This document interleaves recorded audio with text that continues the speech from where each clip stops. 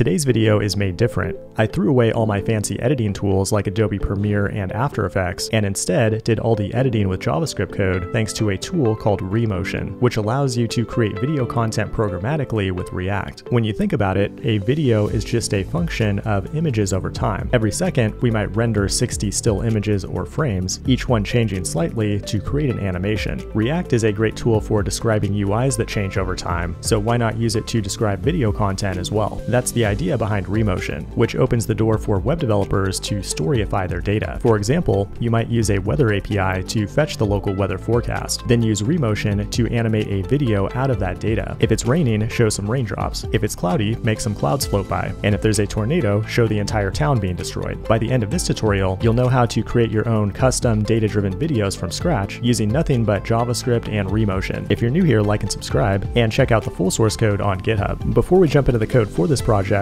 I want to give a huge shout out to William Candione. He put together the code for this video and has an awesome YouTube channel that you should definitely be subscribed to. And respect to Johnny Berger, the creator of Remotion. This tutorial is unlike anything else out there, and by the end of it, you'll be able to add video editor to your resume. And you might be surprised at how easy it really is to create videos with React once you understand the fundamentals of video animation. If you go to GitHub and clone the project, it'll pull up a browser window that allows you to scrub through the entire timeline of the intro that you just watched, and you can modify it using HTML, CSS, and JavaScript. What I'm going to show you in this video is how to recreate the weather scene from scratch. To follow along and create your own video right now, run npm init video from the terminal to initialize Remotion. It provides a variety of different templates to start with. My goal is to show you the basic step-by-step, so I'm going to choose a blank TypeScript template. The first place we'll go is the video.tsx file, which contains a Remotion video component. Think of this component as your entire video. Now, a video is made up of one or more compositions.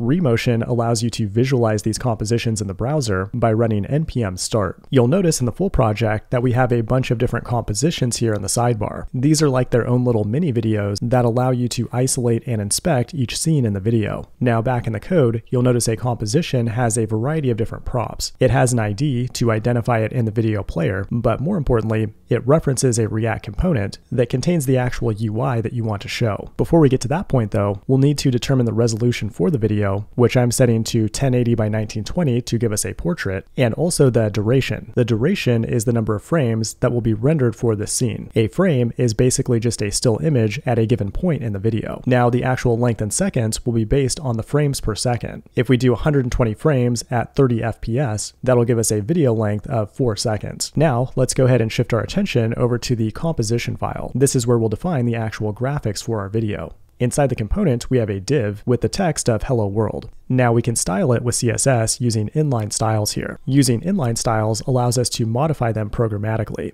Now, if you open the video player, you should see a 4-second long scene that says Hello World. That's pretty cool, but also extremely boring. How do we make the video do something cool? Remotion provides a variety of different hooks to provide data about the video. With use video config, we can grab data about the FPS, duration, and resolution. And we can use that data to calculate values for our animations, or as I'm doing here, display it directly in the video content. But more importantly for animation, the use current frame hook will give us the current frame in the timeline. Remember, this React component will be re-rendered for each frame in the video. We can use the current frame to calculate a slight difference between each frame to create an animation. Here's an example of how you might create a fade animation. Let's define a variable for opacity as the current frame divided by the total duration in frames. That'll give us an opacity that starts at 0 and gradually increases to 1 over the duration of the video. Now we can use it as the opacity value in the CSS, and the end result is a linear fade-in animation when we preview it in the browser. Pretty simple, but Remotion has a bunch of other powerful features baked into it. What I want to do next is integrate an SVG graphic into the composition. I'm creating a new component that will be a map of France, and in the JSX, I'm simply pasting an SVG graphic that I found on the internet. The cool thing about SVG is that we can use and modify its source code directly inside our JavaScript.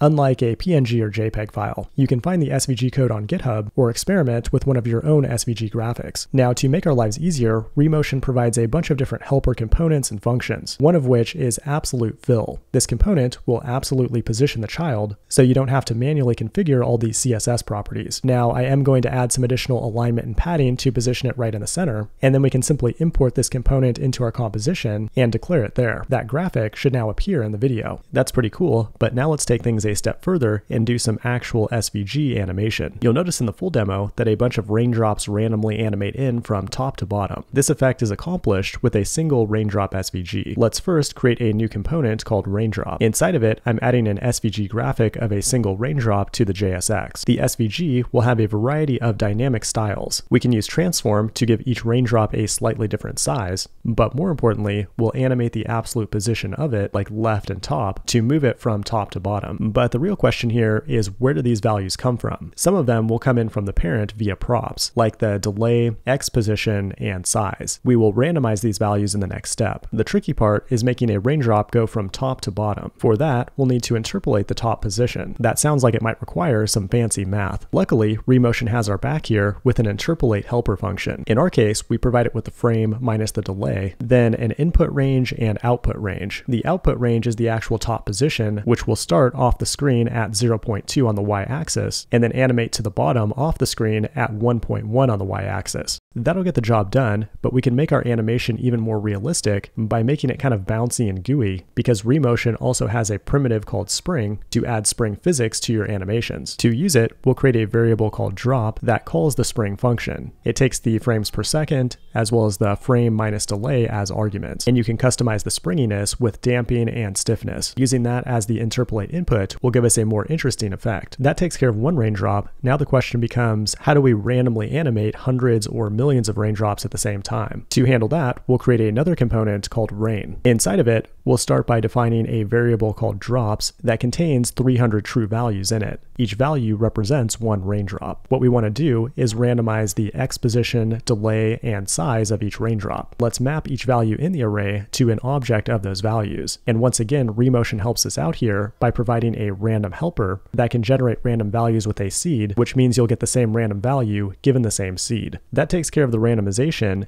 Now, one extra step we'll want to take here is to wrap this function in use memo with React and pass it an empty array as the dependency, because we only want to run this function once when that component is first initialized. Remember, it will re-render for every frame in the video, and we don't need to recalculate on every frame. Now, in the JSX, we'll use the absolute fill component and then map over the raindrop array to display each individual raindrop and pass it the required props. And that's all it takes to make it rain. Let's go ahead and take the rain component and declare it in our composition and then preview it in the browser. That should give you an end result that looks something like this. That's pretty awesome, but in the full demo, we have additional weather animations like clouds and tornadoes, and they're rendered conditionally based on actual weather data that comes from an API. That's pretty cool, but now let's render it to a real MP4 video that we can upload to TikTok or YouTube. You'll first need to have FFmpeg installed on your system. From there, if you go into the package.json file, you'll notice a build script. It contains the input and output files as well as the ID of your composition. You'll want to make sure that matches whatever composition ID you've chosen. Now go ahead and run npm run build from the terminal, and it will render out your code to the out directory as an MP4 file. Congratulations, you just made a video with React. What I find so cool about this is that it provides a really nice way to generate videos programmatically based on some kind of underlying data source. My plan is to connect it to GPT-3 along with the Giphy SDK to automatically write, produce, and edit all my future YouTube videos. I'm going to go ahead and wrap things up there and give Remotion a star on GitHub, and let's see if we can get them past 10K. Thanks for watching, and I will see you in the next one.